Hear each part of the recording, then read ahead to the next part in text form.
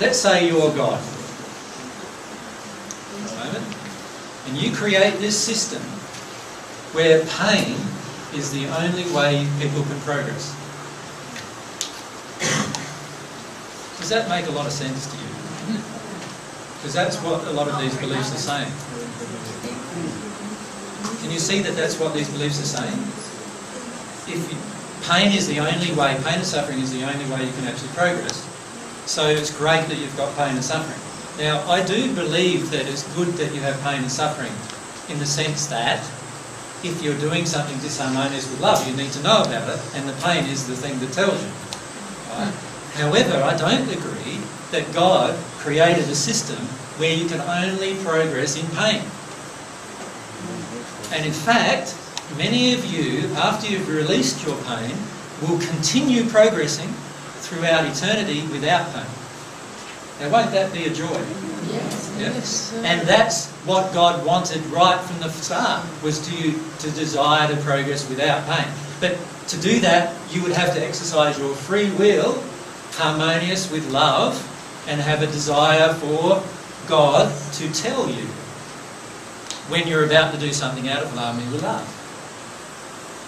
And when you walk away from God, you walk away from that connection.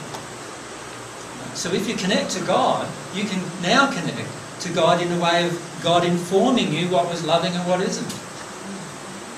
And after you've gotten through the seventh sphere of your own progression into the first celestial sphere, the eighth sphere, which is the point of abundance with God, from then on you will never progress with any, you will never have painful experiences in your progression. Sounds pretty sweet. It's only up till then that we have these painful experiences because we have, as a race, walked away from God. Right? And even on an individual basis, day by day, many of us still choose, don't we, to walk away from God in many of our choices. And so each of us, like I said earlier, will be faced with the choice, when am I going to start doing things God's way? Or am I going to keep doing things using my free will how I want? Hey Jay, Yep. is a child able to acknowledge God from a young age? Yeah. Actually, the way God created her system was that while the child is in the mother's womb, it can receive divine love. If the mother is receiving divine love. If the mother or the father are making choices that aren't within that, are they not influencing the child? Away from God? They are certainly influencing the child, but that is their free will. Just like I have the free will to influence you in a negative way. It makes no difference whether it's a child or an adult. We all have the choice to influence others in a negative or a positive way with regard to love. And that doesn't change from the moment of incarnation, forever in our existence. You have the choice. Right from that time. Well, where does that leave the child in that case? They turned out to be influenced negatively by their parents. Very true. And that's why, you know, this system is very unloving, but it's man's creation. So God didn't create that system. What God created was the first human couple were in a perfect condition. Therefore, any children they would have been in a perfect condition. If they had both all focused on their connection with God, there would have been no emotional damage. Therefore, every subsequent generation will be in emotionally pristine condition, being able to do whatever they want.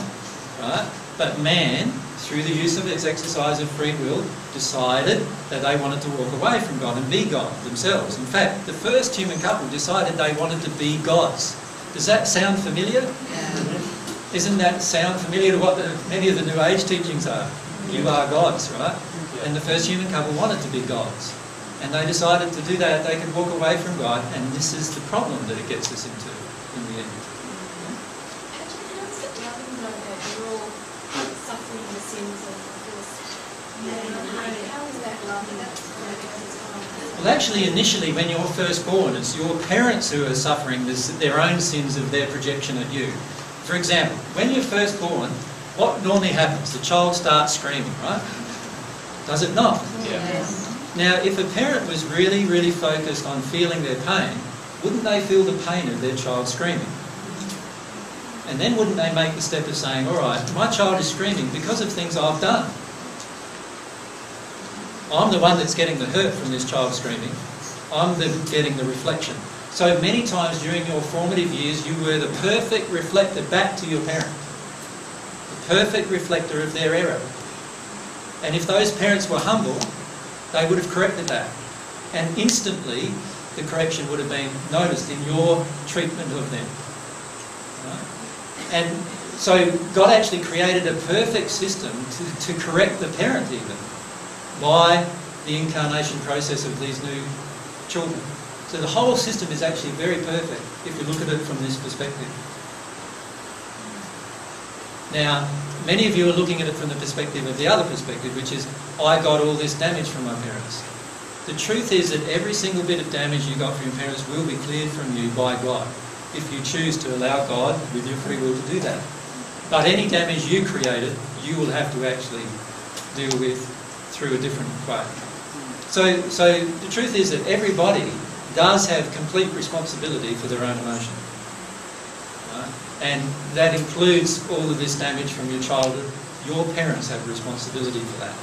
You don't have responsibility for that. All you need to do is allow yourself to feel, and God will remove it from you.